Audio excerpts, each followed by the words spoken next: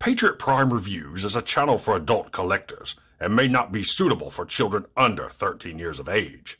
Viewer discretion is advised. Hey, what's going on, guys? Patriot Prime here once again with another Toyhax.com sponsored video. But before I get started, I need you guys to do me a favor. If you're watching this video right here and are not a subscriber of Patriot Prime Reviews, please consider hitting that subscribe button right now. It won't cost you a thing, but will help me and my channel out tremendously. Now, on to the decals, and the set we're looking at in this video is for War for Cybertron Kingdom Galvatron. And this decal set includes 4 decal sheets, 1 on foil, and 3 on vinyl backing. So now, without further ado, let's take a look at Galvatron, both before and after Toyhax decals. And welcome to Patriot Prime Reviews.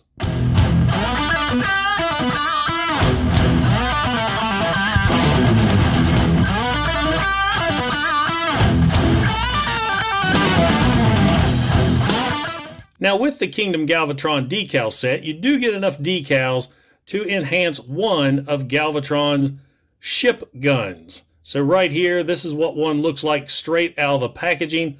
Lots of molded details all over the top. The bottom is very waffly, as they call it, but still, this thing looks great as far as the sculpting's concerned. So there's one final look at Galvatron's ship gun before and after. Galvatron's ship gun is now the Revenge from Transformers the movie. And just real quick, the decals are a lot more purple than what my camera is showing. I guess if I get the light just right, you can see how purple they are. But what a difference this makes. This is so cool. Of course, you got the multiple purple decals all along the top of the ship. The yellow cockpit right there, yellow decal there. Underneath, you got another yellow decal here and one right there. So that looks awesome. Now, I just need a display stand to put that somewhere on my shelf. And fortunately, my good buddy Firetox, I sent him a picture of this, and he is making a display stand with a Decepticon insignia that you can download if you have a 3D printer, and you can make one for yourself. So that's pretty cool. There is an image of his render, and I'm going to put his contact information in the description of the video. So there you go, guys. There is Galvatron's ship gun after. In robot mode, straight out of the packaging, Galvatron looks great and very faithful to his G1 cartoon appearance. Now, take note, I've cleaned all the battle damage off of my Galvatron, so mine's going to look a little bit different than one you would take straight out of the packaging. Now, taking a closer look at the figure, great paint applications. I love the silver face with the red eyes. Got some silver here on top of the shoulder pylons. A light purple Decepticon insignia there on the chest. Not a big fan of that. I like the more dark purple Decepticon logos. He's got red there for the abs. Moving on down, let's see, we got some black paint right here. And his translucent orange barrel with some kind of terrible paint applications right there near the base. So not a big fan of that. On the knees, we got some red and some black there for the tips of his shoes. So all in all, Galvatron looks awesome as is, and I can't wait to see what Toyhax does for him. So there you go, guys. One final look at Galvatron before and after. Galvatron here gets an upgrade worthy of the Chaos Bringer himself, thanks to Toyhax. And the first decals you're probably noticing are the ones on his cannon that cover up all of that nasty paint from earlier, and that looks so good. And it wraps all the way around. You got 2 separate pieces, plus the little orange pieces right there, and a new tip for the barrel in kind of a orange chrome. Now, right here, this takes a little work to get this to go on right, because this is one of the vinyl decals, and you need to apply heat to get it to curve correctly. So what I did, I stuck the tip right there, and then lined up the decal with that square. And then once I laid it down, I applied heat and was able to bend it over in place, and it turned out really good. So I love how that cannon looks now. Taking a look at Galvatron's head, he gets a new red decal right there on the crest and new decals for the eyes. And I love how that catches the light. We've got red decals right there on the shoulder pylons and there on top, and a new chrome ring around the neck. I love how that looks. Now, to get that applied, there's a screw right there on the back of Galvatron's head. Unscrew that, pop the head off, and it makes applying those chrome decals a lot easier. He also gets a new decal right there on top of the chest and a brand new Decepticon logo that I think looks a lot better than the one he came with. New decals right there on the sides. I need to switch hands.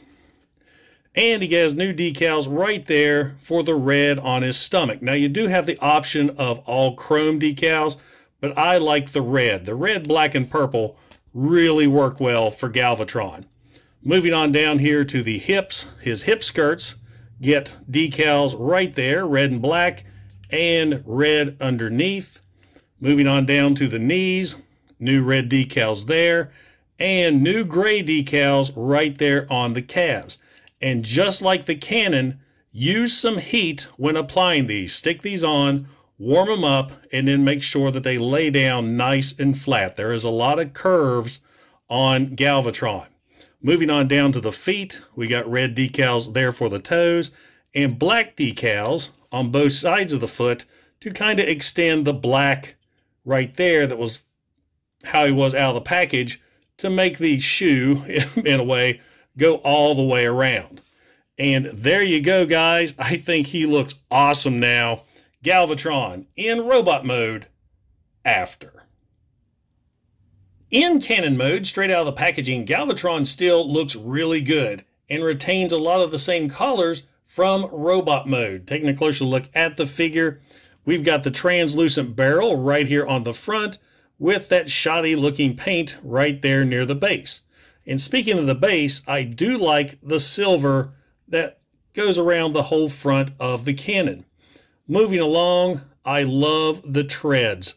Great molded detail, and I love the silver wheels there on the inside. Got a little bit of red paint right there.